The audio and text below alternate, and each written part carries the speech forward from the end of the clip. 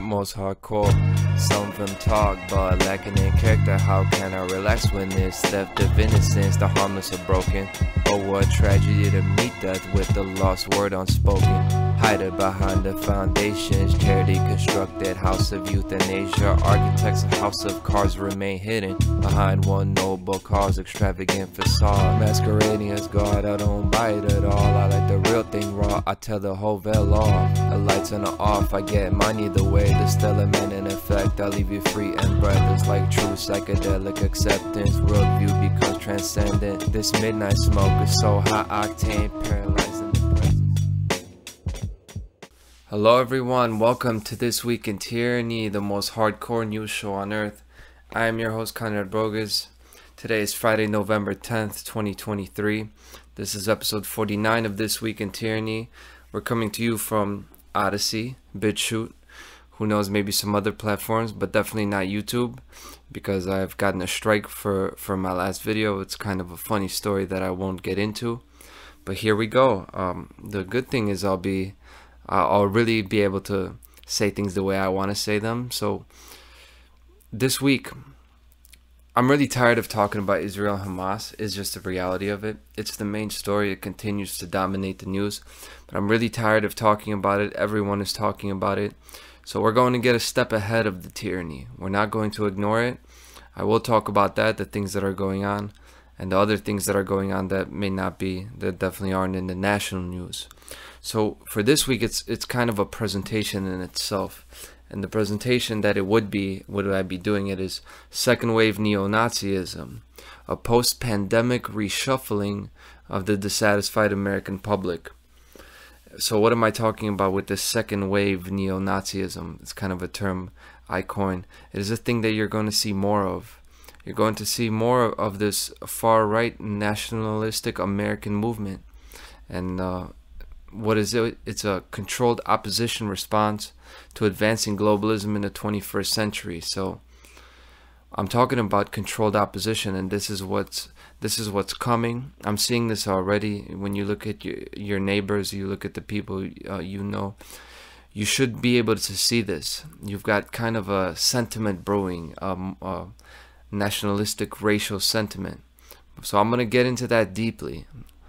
But there's a phenomenon where the developing white nationalism is gaining steam in the background among the people, mainly the working class, because the working class has been getting it. They've been really bearing the brunt of all these super liberal globalist ideologies, right? Their methods and their actions taken. So here's what happens: anyone who opposes the intensifying, international socialism, all the crazy stuff, the environmental carbon zero, anyone who opposes, the forced vaccination, anyone who opposes the geoengineering and all this crazy stuff that they're doing, their extremist agendas as far as, transgenderism and really sexualizing education in schools, all of these things that they're pushing.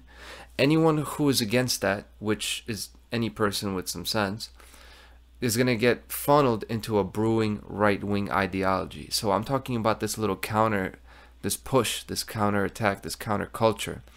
It's not really, it's not really beginning to flower yet. That's why we're getting a step ahead of the tyranny. But this is happening, and it's a dangerous thing, because they're setting up two collectivist ideologies opposing against each other. And people don't realize that this is what they're going to get caught in. So this right-wing ideology is going to promise a return to former prosperity, common sense, traditional values. This is kind of what Trump was kind of symbolizing to the people. That's what he was symbolizing. Same thing with DeSantis. It's kind of the thing. Even when you listen to Alex Jones now, he never used to be this Christian, pro-America, pro-military guy, but this is where the conservatives who are breaking away from the status quo are kind of getting pushed into this, funneled into this. And now some of the people who are just disgruntled, or they want freedom, or they're just tired of, you know, their currency, their nation being destroyed, their currency being inflated, they're getting funneled into this traditional values, common sense type of thing. But there's a real danger of this becoming a far right type of thing, and this is what this is about. It will be associated with economic prosperity, a strong uniform culture, and a return to traditional family values. But what it will actually do is bolster the military and police, right? And it's going to centralize government power, even in the sense of a single leader having more power. And you've seen this in some of the European parties. This is not just an American phenomenon, even though I'm going to focus on the United States. You've seen this in some of the parties around the world, where the central leader, who is saying what the world is doing, the globalists are selling us out, we need to come together as a country, whether it's Brazil or Germany or whatever, that leader, that central leader, he's really acting more as like a king, like a de facto ruler, right? And this is what is going to happen. It's an old plan. This is not anything new. This is how it's gone throughout history. This is like the person that gathers a nation that's on its knees to fight back against the enemies. But as they're fighting back against the enemies, it actually becomes the slavery system of collectivism, another authoritarian patriarchal system. And that actually kind of, what I said before about bolstering military and police and centralizing government power, that actually pretty well describes the Trump presidency. Now, I'm not going to get into any Trump bashing, right? Because I'm totally aware of how the mainstream media has painted him as Hitler. They've said he's like Adolf Hitler. They've said his followers are Nazis, and they've said his policies are fascist. When in reality, if you look at just the person and the candidate and the president, he is far from it. He's nothing like Nazi. But this is what has happened. It's become this real like buddy relationship with the military and police, right? All of a sudden they're the good guys. You know, government corruption is kind of getting put to the back burner, and centralizing government power, which is what happened. So in reality, he's far from that, right? I'm not saying Trump is going to be this guy, but it's the symbol. It's what he's symbolizing. But still, past the symbols, there are some parallels that I would draw attention to and sound the alarm about the white nationalist sentiment that will be increasing in America. This is going to happen. Now, the mainstream media will say that if you're against globalism, surveillance, and you're for family values, then you're either a Nazi or a white nationalist. And no, that is not the case, right? That's not the case. That's not what I'm saying here. If you haven't figured it out by now, I'm not a liberal either. But that Nazi sentiment is growing in this nation. It's definitely growing. And there are these ultra-right-wing movements springing up around the world, which I've mentioned. You know, someone actually brought it to my attention in Chicago, where I live. There are these guys with banners over the highway. At least it happened at least once, but it's happening more. They had a banner, and some of the markings, I really had to investigate what they were saying. It was kind of a benign statement. But they're a they're Aryan group, right? It had the Roman numerals 14 and 1488, the 14 words. This is a Aryan neo-Nazi type of group statement, right? They got FP plates, you know, the rental cars, and the post was actually removed on Reddit. I would put the image up, but it was actually removed. That's my fault. You know, that's a journalistic slip up for not. I didn't know that information would come up to be important, because I thought, oh, another neo-Nazi movement. This is kind of happening lately. I've been seeing this coming for a while. If you're paying attention, I think many of the listeners see this, right? Know what I mean? Is that there seems to be this growing sentiment. It's very simply nationalistic. It's supposed to be pro-freedom, but it turns to be really just another authoritarian type of thought. So since we mentioned Donald Trump and everything, let's talk about some of those parallels. You know, the January 6th insurrection. They call it an insurrection. I mean, they went into a building, they took some pictures, right? Essentially, this is a joke, right? The political double standard is obvious, and this is one of the things that makes it easy to fall into this ultra-right sentiment, because clearly the media and the government is persecuting one side, and there's a complete double standard, right? So it's easy to see how people can fall into that kind of dualistic thinking, that you're going to take the side of the current underdogs. Right now, hey, the pro-white people, the pro-Christian people, the patriotic people, they are the underdogs here, right? So it's quite easy to take their side. But that insurrection, that January 6th riot, and Donald Trump's ongoing trials, he's in court as we speak, it's actually very similar to Adolf Hitler's rise to power. So I'll talk a little bit about that. One of the events on Adolf Hitler's rise to power, this is really how he came to prominence. This is his big thing. It actually happened on the night of November 9th, 1923. So today is November 10th. This is the 100-year anniversary. How fitting, right? On that night, Hitler and the Nazi Party back then, remember they weren't in power yet, but Hitler and the Nazi Party attempted a coup d'etat in Munich, meaning overthrowing the state. What they say that Donald Trump and those people tried to do, Hitler and the Nazis, they actually tried to do. They went there with guns. They had, you know, they were well armed. He had a paramilitary group at the time. This is Germany between World War I and World War II. This is what it was like. It was kind of the Wild West. And this was called the Beer Hall Putsch, right? The Beer Hall Putsch is this coup d'etat that he tried to do. He tried to overthrow the government at the time at the city center. They marched on the city center, but they were stopped by police, and they had a battle. They had a standoff, and they had a shootout that killed several people, right?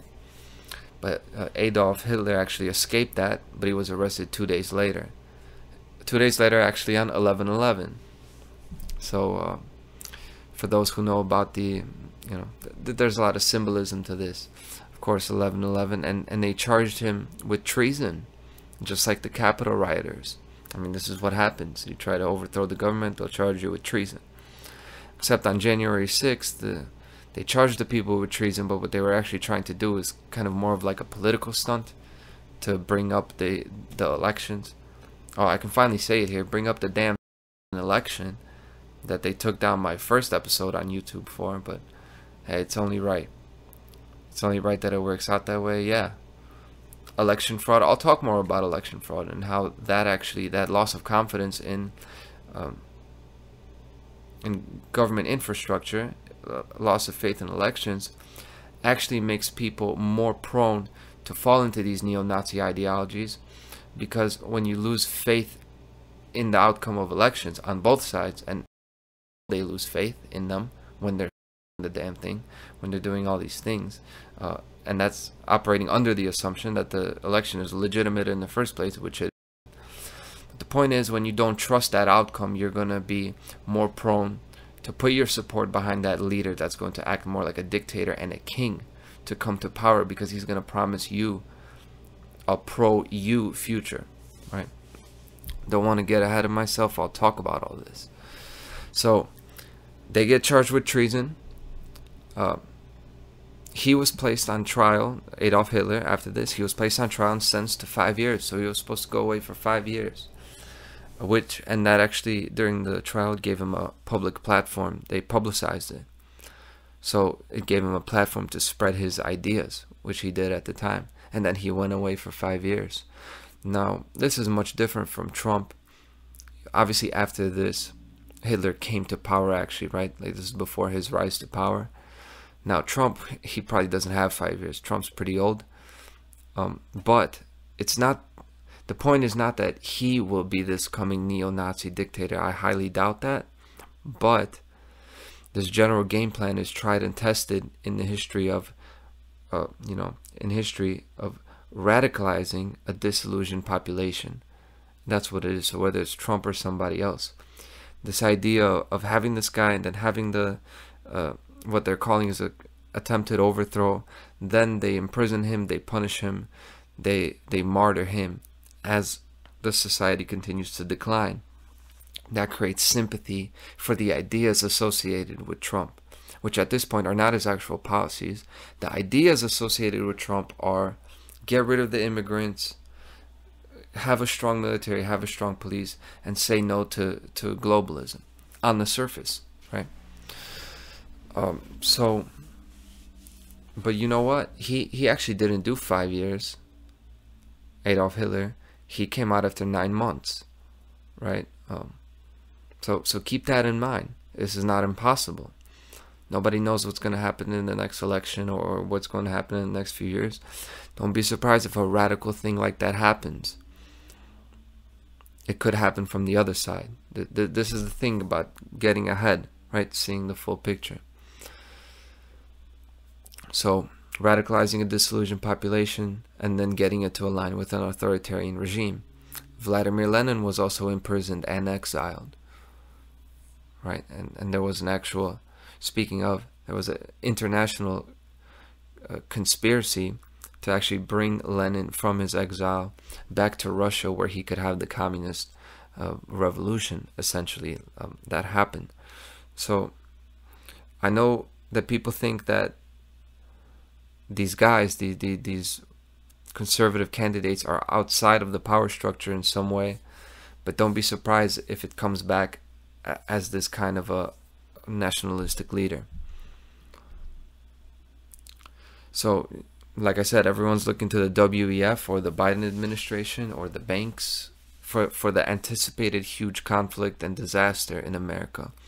Everyone's anticipating a big crash, which makes sense. The only direction the society is going right now is down. So this anticipated event, it makes sense. But like I said, don't be surprised if that move comes from the other side of the chessboard, because that option is on the table. That's how the dark occult works. You got both options on the table. You know, that's how social engineering works. The psychology of global enslavement is ready for either a maternal or a paternal tyranny. The last 300 years have shown that the chosen form of governance for the new slavery system is going to be maternal. Meaning what? Meaning international socialism. Meaning controlling people through social and economic influence. It's through giving them, it's through evening out the money supply.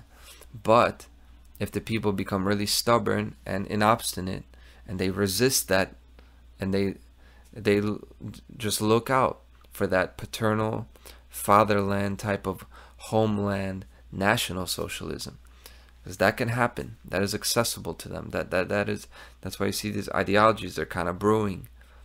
So they can go in any direction to quickly transform this nation to being totally separated from the original ideas of the Declaration of Independence, from the original ideas that are about owning property and not allowing anybody to take it for any reason, not allowing anybody to force you to sacrifice for the greater good for any reason.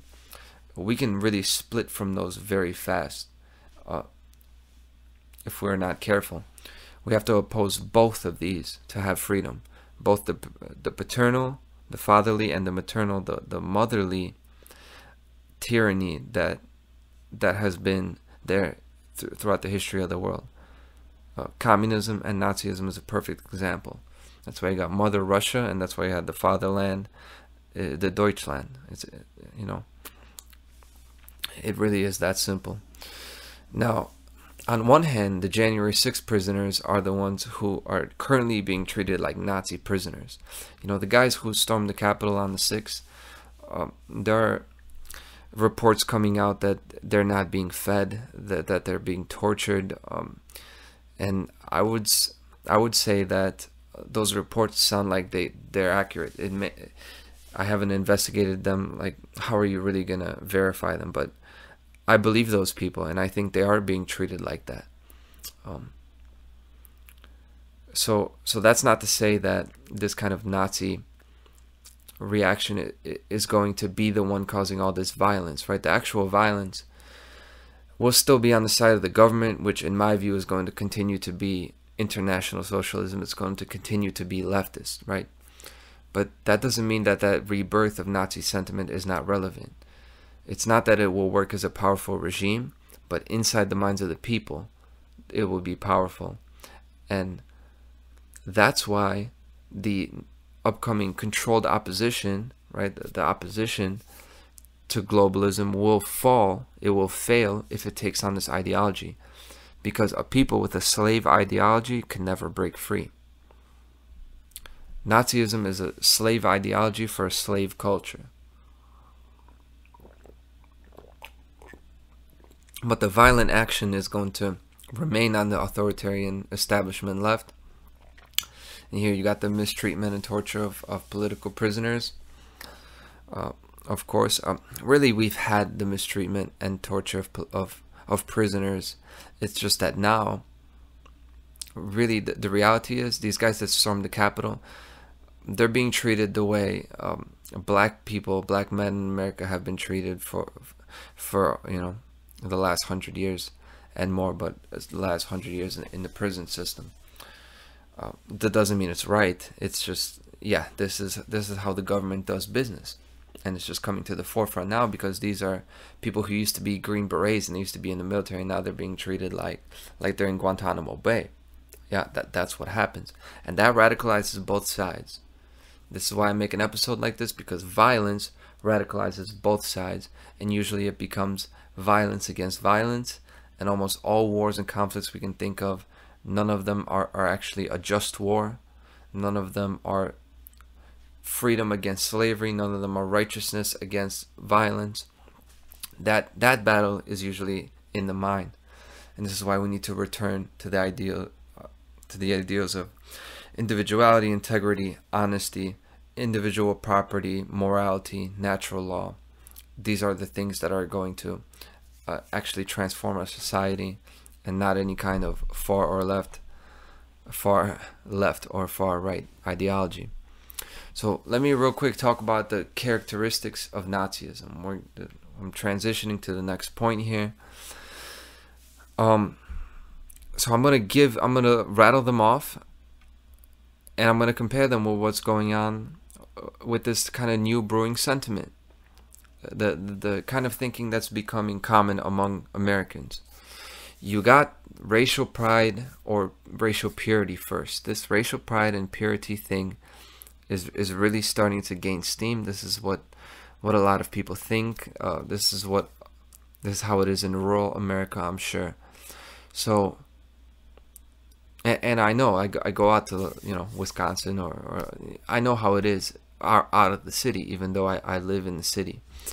And that's not to say that kind of racial pride mentality hasn't been there before, but now that it's coming to the forefront and these ideas are being spread, and these ideas are okay to express because the pressure from the globalist media and government is so immense that now these ideas, people are free to express them, because what else are you going to do? They're infringing on our way of life so much. The food prices are going up, all this stuff, the laws that are being passed are so detached from reality that the people don't know where to turn to. So they're going to turn to these extremist ideologies because it makes the most sense to them. So step one, racial pride, and then included in that you got blaming the migrants, blaming the immigrants. This is classic, right? So pointing out the foreign aid, obviously the United States giving all this aid to Ukraine and to Israel. Then the housing of refugees, right? Refugees, migrants, the migrant crisis, and then driving down wages. We've heard all of this before, right? You probably could have turned on a talk radio station from the 80s. They would have talked about the same thing. But this is one of the ideas. This is really becoming like a racial thing, like a pro-white thing, right? Because it's all these foreigners taking what's ours. It's a very simple way to think, but this is what it's been. And also the idea of purity in a gender sense. You know, the skirt-wearing housewife has never been more in demand. So if you're paying attention to you know, on YouTube, on Shorts, on TikTok, you're seeing this traditional wife type of trend. And I get it, you know, obviously I get the appeal of that, especially when we've been getting bombarded with really unappealing and these kind of toxic images of women, and really we miss the actual feminine, like real woman. So we go to, you know, to the past, to our parents, to our grandparents' generation, to look for, okay, where can I find a woman? This is what men think. Like, what archetype, what type of symbol will I find her with? And it is the traditional housewife that's going to just do her job and not really be actualized or self-realized at all. She's going to be happy with her role of just being basically a mother and a wife, which is not a bad thing, right? I'm not trying to denigrate that at all. But the problem is that for that simple pleasure and fulfillment, to just be the man of the house and have a traditional wife, the men are going to go along with the worldview that aligns itself to that image, right? It's about the image. Meaning they will not be a warrior. They will not be a true fighter for freedom. They're just going to be somebody that supports the leader, because he's going to promise them that you'll get your piece of the land and the immigrants won't take it from you, and then you'll have your woman and she will not be able to really have an opinion of her own if it goes against basically the opinion of us, of the race or the nation. And that's what it really is. This is a return to the old way of life, which was like this, which is the man of the house being an authoritarian figure, right? The head of the household, which I get, which there is, you know, I agree with that. But this is a tyrannical element already between the wife and the husband, and this is going back. This is going back in ideas. This is going before the ideas of the American Revolution, or the ideas of you know, of the Enlightenment, or really the Renaissance, of just being free. This is not about being free. This is, other people are taking what's mine. They're crusading. They're taking my society. Whoever drives them out, I'm going to support him so I could have mine. That's how you get into slavery. And speaking of women, another aspect of this new brewing neo-Nazi, second wave neo-Nazism, is controlling the female's body. So I'm talking about abortion and reproductive health. Man, good thing this one isn't on YouTube, right? It will be taken down for sure. So yeah, abortion is a controversial one, obviously. So yes, I know the death of a fetus or an infant or a baby is horrific and crushingly sad, really, right? So am I about to go support abortion? That's not what I'm saying.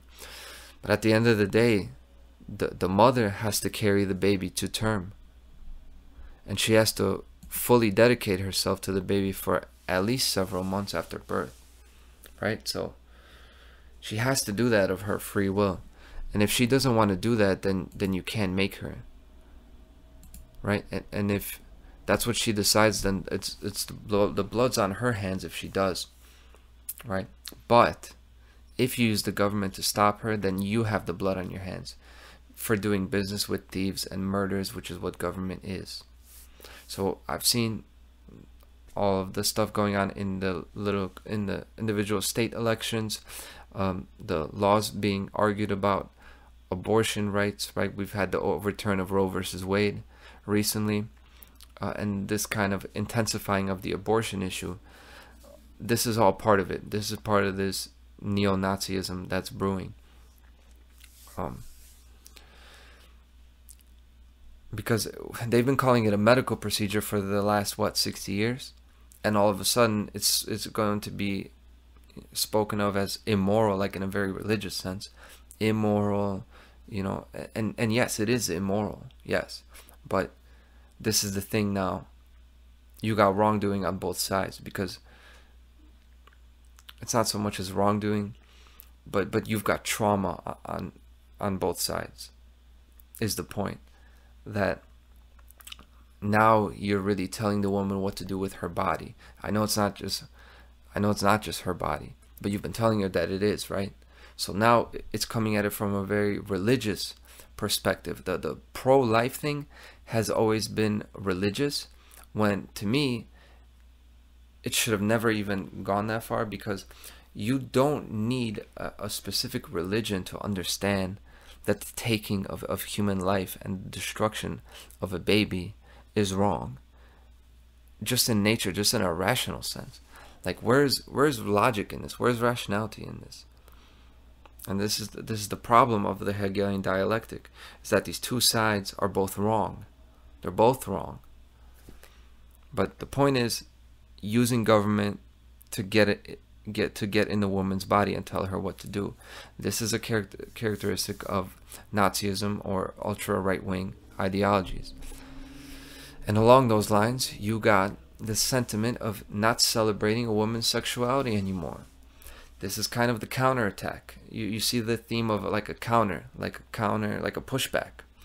It's a pushback to everything, all the Playboy magazines and all the porn and all the showing everything about a woman that we've been doing for the last, what are we talking about, 50 years, 40 years? All this sexual liberation, and now there's kind of a disillusionment of that. There's like a numbness, and the allure of that has really gone away. So now you've got the pushback. You've got the no fap thing about people really doing away with porn, cutting their porn addictions, which is good, right? That's a good thing, right? The porn thing is definitely poisoning males. But this is also going to poison males, because you're going to start becoming ashamed of your sexuality, and you're not going to have an outlet for those urges. The way you need to deal with that as a man is to be driven towards a singular purpose and really elevate yourself.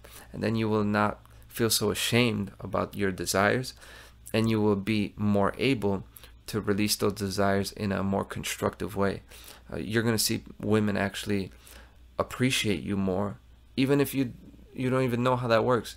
It's going to work if you're doing what you need to do as a man, working toward a purpose, right? Working to develop yourself. These kind of things aren't going to be such a tyrant in your life. So this anti-porn movement, everything about semen retention and all this is about not celebrating a woman's sexuality anymore. So it's about purity, but really the purity is suppression. It's about sexual suppression and repression. And if you go look at the Nazis, go look at the picture of the Nazis at the time, you could see they're all lost little boys who were sexually repressed. And this is why they got the big tanks and everything. And this is why they wanted to, they had these, I'll talk about the esoteric Nazism, but they were trying to be God-men, and they were talking about this Aryan race, this genetic memory, this glory of the ancestors. This is what it comes from. It comes from sexual repression. And along with that, one of the characteristics is of this second wave neo-Nazism is a return to traditional religion. Now, of course, it's not a bad thing. Like, religion's not a bad thing. It's not a bad thing to think about the designer and creator of the universe, and therefore think about morality. But religion is really the suppression of human expression. It's about the toning down and handcuffing and shackling of human expression. And that's how it's been throughout history. So everything, America's supposed to be pro-Christian, a Christian nation. Well, remember, liberation is what made this nation. Yes, a Christian backbone as far as the morality that's put forth in the New Testament, really. But when you see this return to religion now, it's going to be about suppression. So yes, I know the church has been attacked. I know the church has been attacked. On one hand, the church is obviously guilty of pedophilia and all kinds of sicknesses, and really the church is linearly responsible for the destruction of the male relations between a man and a woman. The whole thing with Adam and Eve. Adam and Eve is the most bullshit story ever, and I'm sorry for the point is, what I'm getting at with Adam and Eve is that the whole idea of original sin and seeing the woman as tainted and sinful is by making you ashamed of yourself for desiring the woman, then putting all of that frustration and resentment on her, that she is somehow sinful or dirty for being a sexual creature, and then that's making you ashamed. And really, this is mental eugenics. This is extermination. This is what they tell the slaves. And this is why the Adam and Eve story is bullshit and it's toxic as hell. It's the stupidest goddamn thing I've ever heard. And I always tell people, yes, I like the Adam and Eve story, but the real problem with original sin, the real original sin was Adam's weakness and softness and his moral relativism. So if you're a true man, if you're a true upright man, as Christ was, aspiring to be that, then you put the blame on yourself in what you're doing and not what the woman is doing. And that's a good cure to this brewing neo-Nazism. Another thing, you've got a strong military and authoritative, domineering masculine presence. This one's obvious, you know. This is kind of this is the thing associated with Trump, re-masculinizing the military, because obviously we know that the military has been, it's not been so masculine as of late in America, right? So that idea of being a strong nation again, a proud nation, like that pride is one of the things, and with that comes along being anti-LGBT. And that's really a longer topic. I've done videos about that, but I'm really going to try to hurry this up. This is a long video already. Another aspect is, the main one is racial eugenics. This is the aspect of neo-Nazism. This is an aspect of Hitlerian Nazism, right? That, of course, they were about having the Aryan race dominate the world and to exterminate everybody who was inferior. Now, in the second wave neo-Nazism, meaning what we have brewing in America, we don't have this yet, but the Great Replacement, it conveys this narrative through the negative, so it's implied. So it's not that the white people should exterminate the others because they are inferior, but this is the sentiment that the white race is being attacked and being targeted by genocide and being exterminated for its superiority. So the same message is passed on. Now, is there a eugenics campaign and extermination against the white people? Yes, there is. This is going on. We are being targeted, but it's not for our race. It's for our ideas. It's for our virtues. This is the thing. It's not race. It's not race. It's the virtues and the ideas. And you should be spreading the virtues and the ideas and not the racial dogma, not the religious dogma. But as you can see, it's very difficult to get that across to people. So those are some of the characteristics, and if you go back and listen to those, you'll see that this is a very closely aligned. Now I'm gonna retouch with Israel, because really this is what inspired this episode, is actually Israel.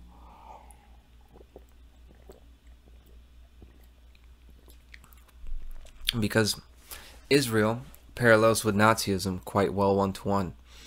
We think Israel is the opposite of Adolf Hitler, right, in Nazi Germany, because obviously Israel is the Jews, and Hitler killed the Jews, so they have to be opposites, right? But they're not. The way the state of Israel operates today and behaves is actually very similar to Nazism. So I'll talk about some of the doctrines. One is your whole thing about ancestral land, your thing about holy land, which is the whole premise that Israel was built on. That is the premise that the whole land is built on. You know, the people that were not living in the land that is called Israel today were brought there because they have a religious claim to the land, that it was the land of their ancestors. Well, that's actually the same claim that the Nazis made. It's the esoteric Nazism, which is, let me get a drink.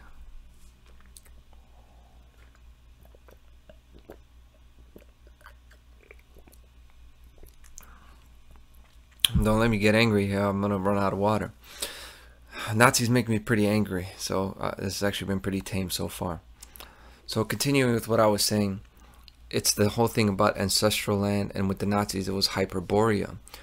The ancient, not ancient, but the historical Aryan doctrine is that the Aryan people trace their lineage back to Atlantis, and it was the white, tall, northern European men, the northern cultures that were basically that spread their ideas through the whole world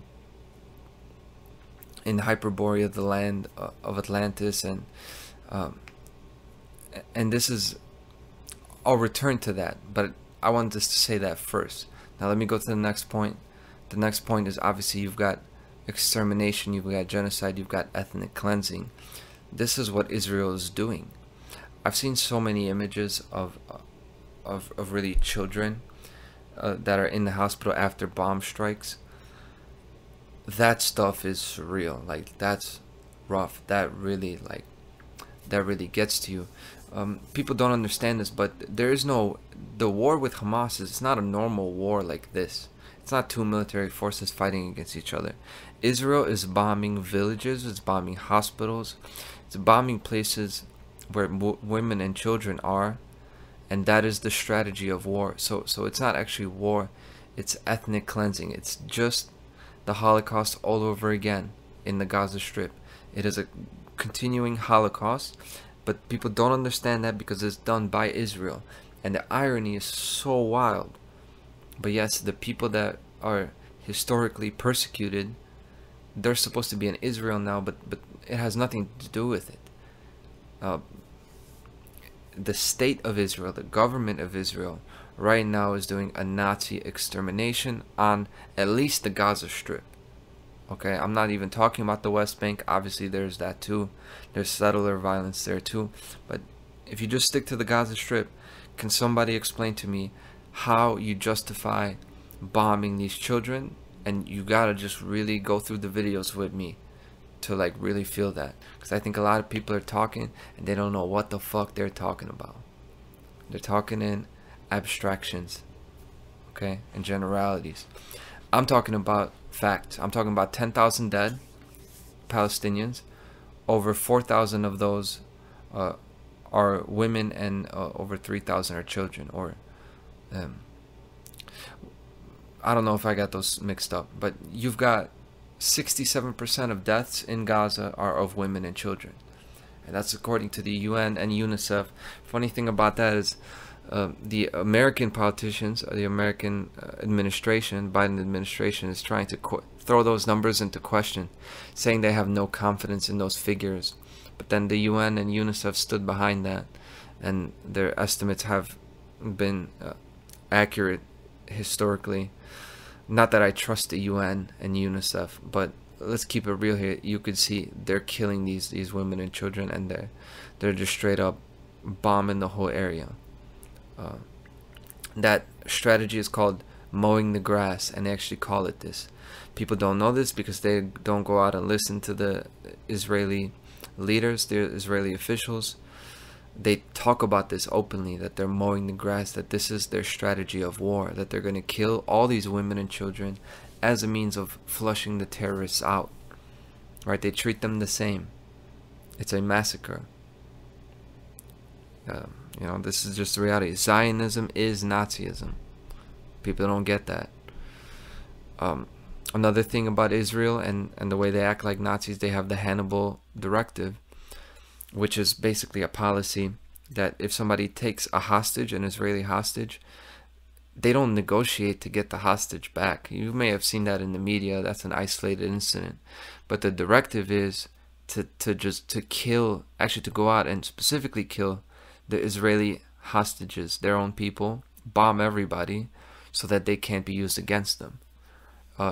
It's total war over there. People don't realize how Israel works as a military force. And people just refuse to acknowledge, you know, that's why I really needed to make this episode, because the two that I've done, really three, that I've done about Israel and Palestine. It's been kind of objective. It's been breaking down the history. It's been breaking down both sides. Now, you know, I really had to acknowledge the reality as it's developing in front of my eyes of what they're really doing over there. I mean, people just don't want to go look at it. Just because they have a blue star on their flag, they think it's something else. The reality is, it's extermination over there. I'll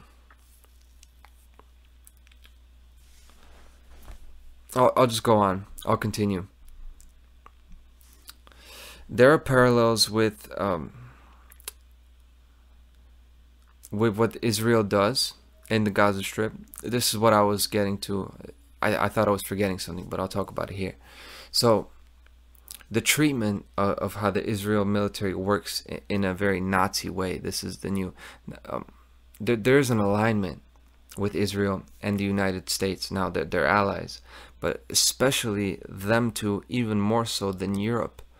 You see, this isn't just like a Western alliance. It's more so the European nations talking about a humanitarian.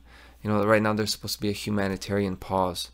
So they'll stop every day. They'll stop bombing Gaza for 4 hours. And that's supposed to be some type of act of benevolence. So they'll stop bombing them for 4 hours where they can like give them food and aid and then continue to bomb them, to bomb women and children. And, you know, European nations are calling for a ceasefire, but the United States and Israel are, as they always have been, Israel has rightfully been always called the 51st state. They've been very supportive, and there's a reason it's America specifically, and that's why I go in to talk about Israel, because they're aligning ideologically, because this is the ideology that's arising. The same way Israel views the Arabs is the way they want the opposition, the controlled opposition in America, to view the rest of the world, because this is how they're going to overthrow the American ideals of private property, right, of self-defense.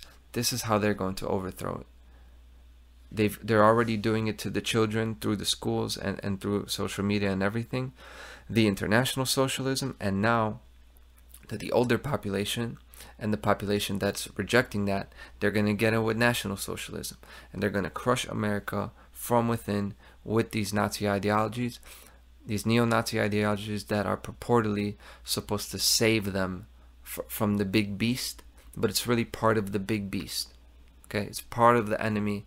This is part of the great destroyer of the world that is going to plunge the world into the slavery that we have seen in human history in the Dark Ages and past. The Dark Ages are coming back. That's all it is. Now, the treatment of Palestinians by Israel is very similar to the treatment in the Warsaw Ghetto by the Nazis in the 1940s. I'm talking about Poland, right? I'm Polish, so when I look at what they're doing in the Gaza Strip, it's just like the Warsaw Ghetto, and that, no wonder it's an occupation. This is an occupation. So let me talk about those parallels. The inhabitants were called terrorists. This is what they called regular people. Like if I was born, if I was a young person, you know, in the Warsaw Ghetto, I would be called a terrorist. What would I be doing? I would be fighting the occupation, clearly, right? But even if I was just, you know, learning the language, just going to school, you're called a terrorist by default. That's how it goes in the occupation. Now, for the actual resistance members, if you are a known resistance member, engaged in like guerrilla warfare or even just normal disobedience to the Nazi occupation in the 1940s, in like Warsaw, in the Warsaw Ghetto, the treatment was, if they found out that's what you were doing, your entire building where you lived was fair game to be shot or burned down, which they actually did with flamethrowers or bomb. They would blow up the whole building if you were in there. That's how it goes under occupation, and a Nazi occupation specifically. It's not a normal occupation, it's a Nazi occupation, where they're not just viewing you as an enemy, they're viewing you as vermin to be exterminated. And that's how it went.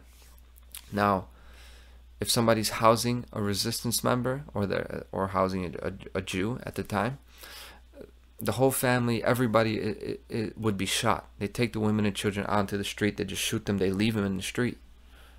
And that's what they do in the Gaza Strip, actually. Except now they do it long range through bombing. But you also have executions in Israel. Indiscriminate executions of civilians. This actually happened after the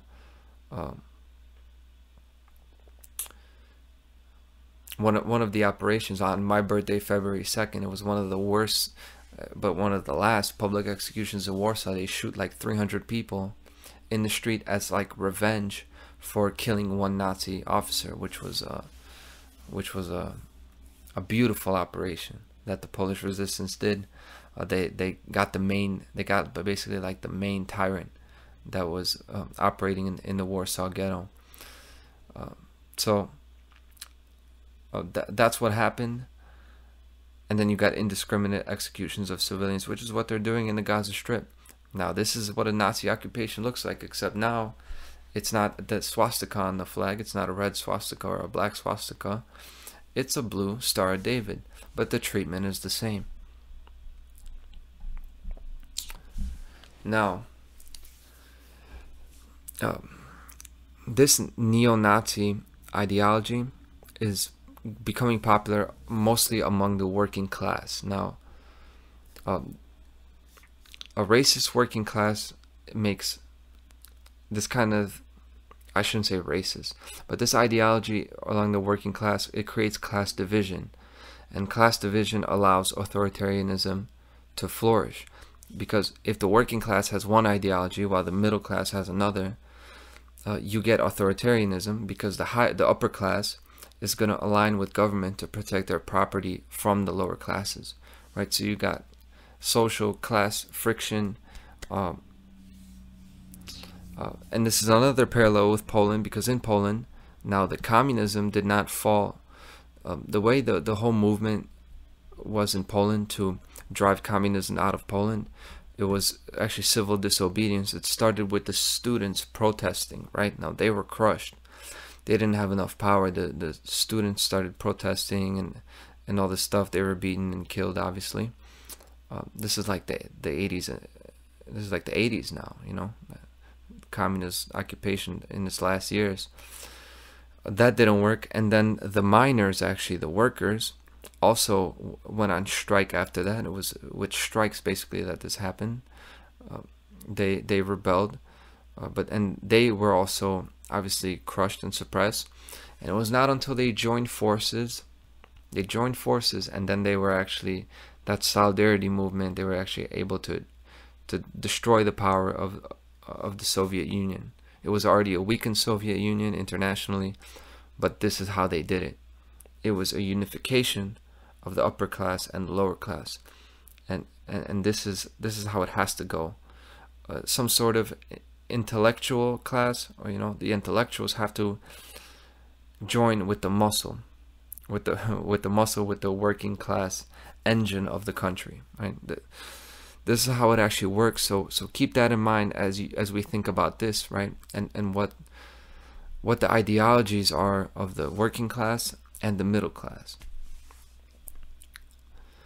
So let me switch gears and now talk about the historical basis for this, right?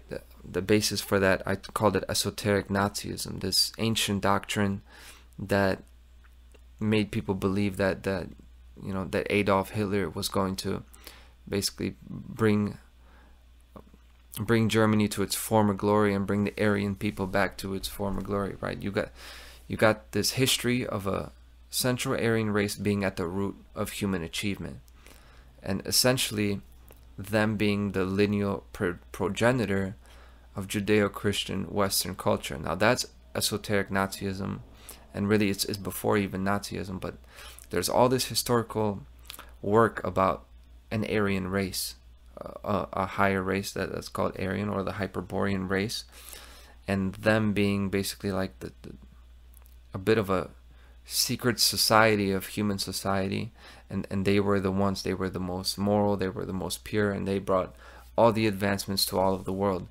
tracing their lineage back to even, Sumeria.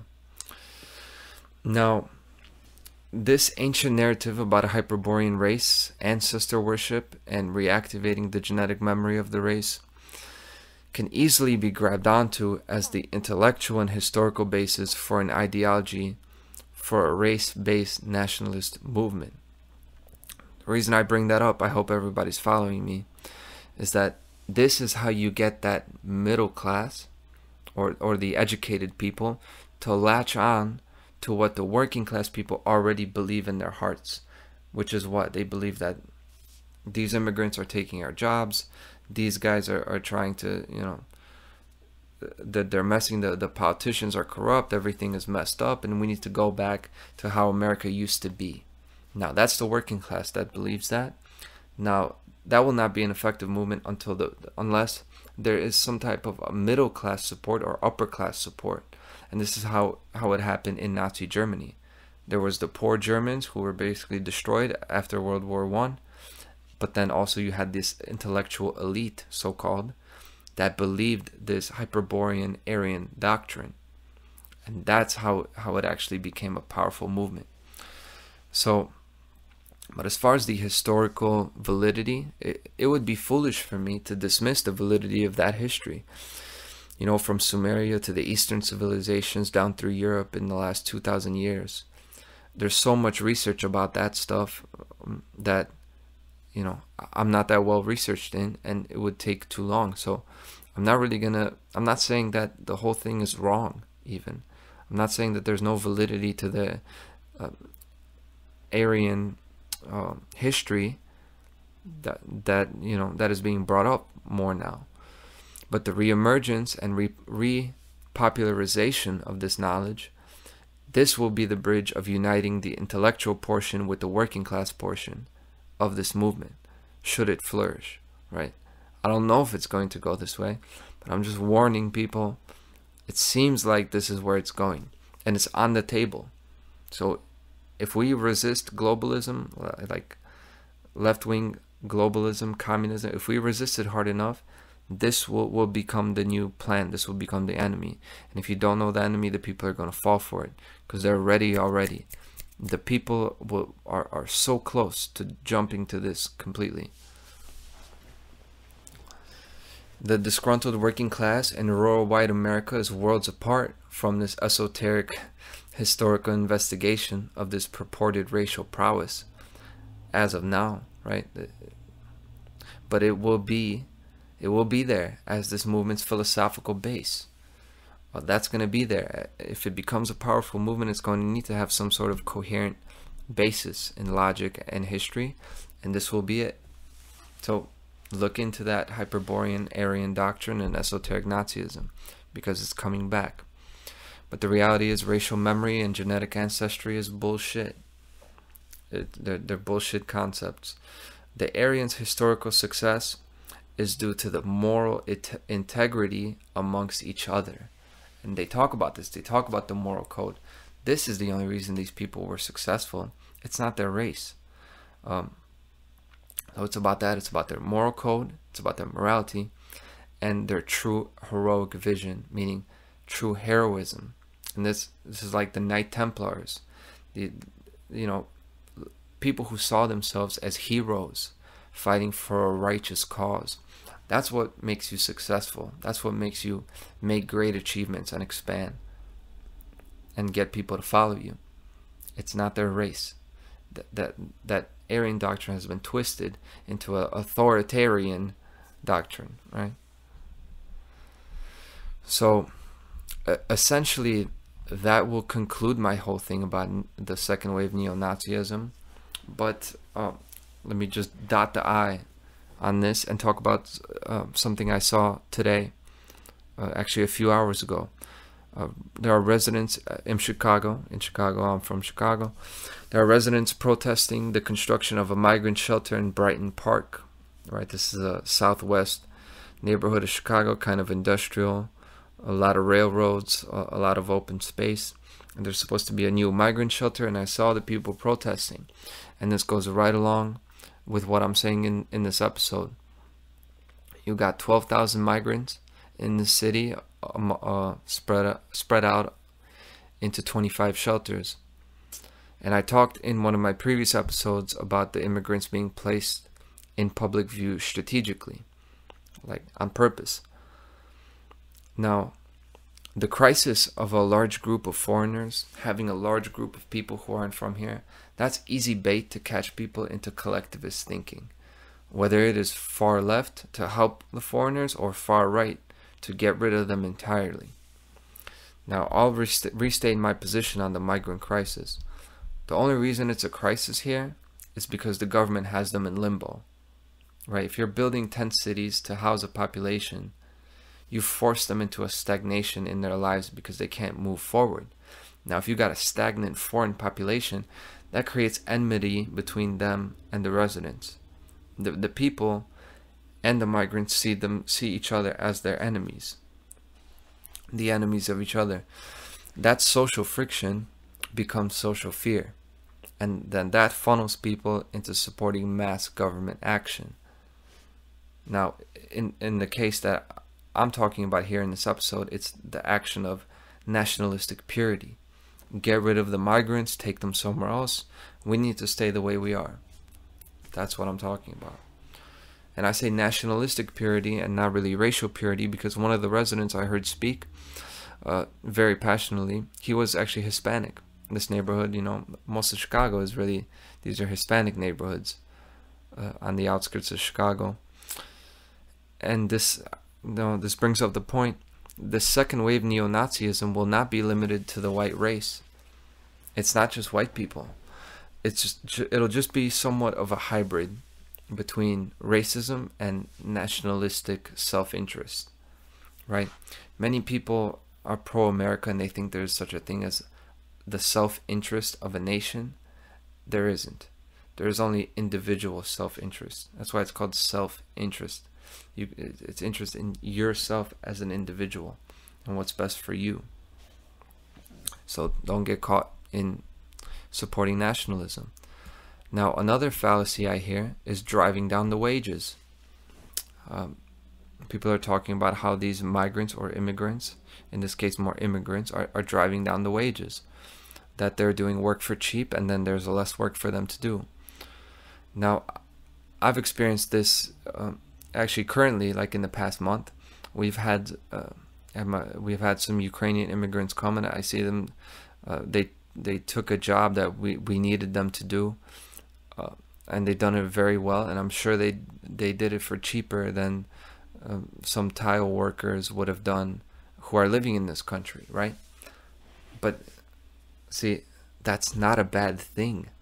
It actually does the opposite of inflation.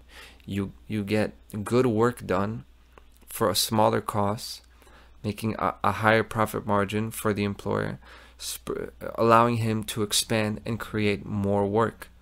I don't get why people don't get this. The whole driving down the wages thing is really the wrong way to, it's already slave think, right?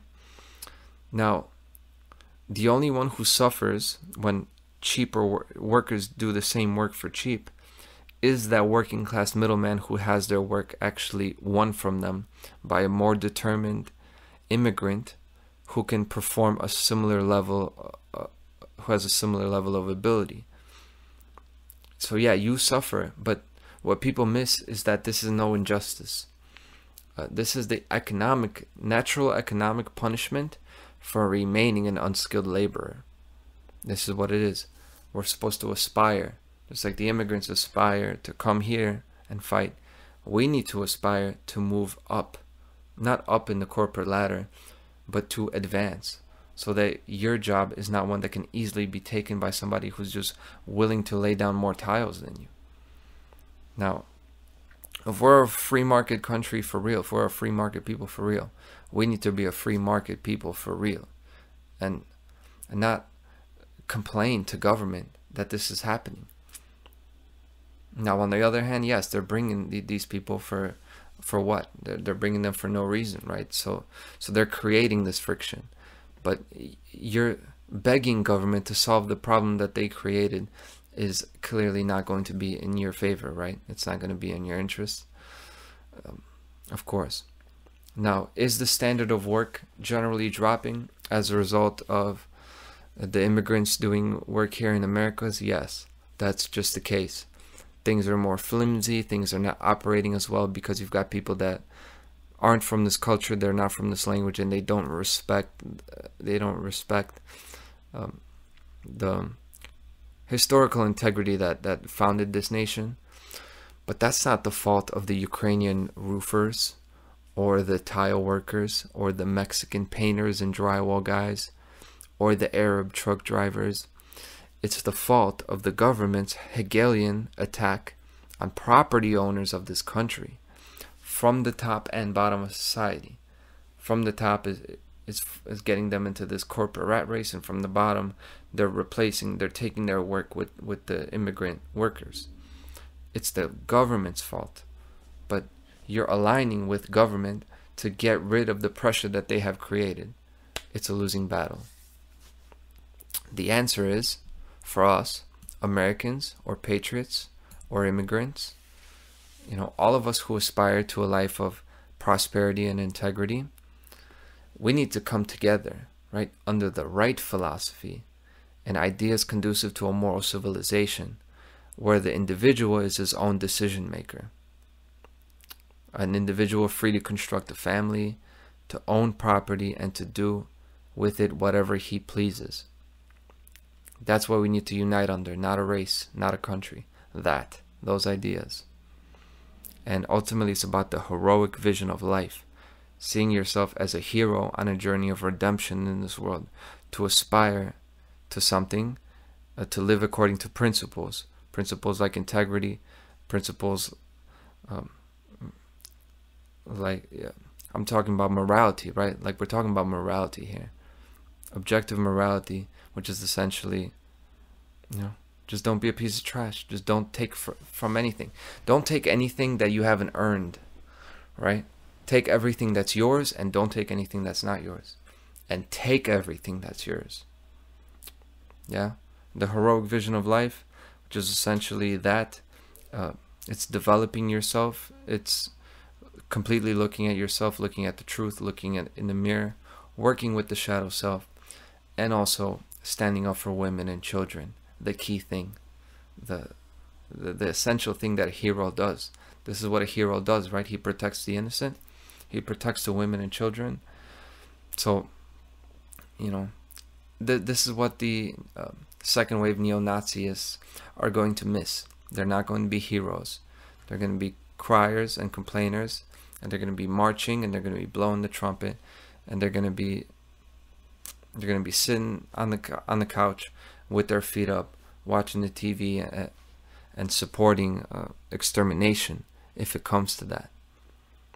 And if they won't do it physically, their mentality will make them unwilling to really be heroic to the degree that we need to be heroic to battle back this coming tyranny system. It's about the heroic vision. It's about developing fully as the stellar man. Every man and woman is a star. So that'll be it for this week in tyranny. Thank you very much. I hope you enjoyed, and I'll see you next week on This Week in Tyranny.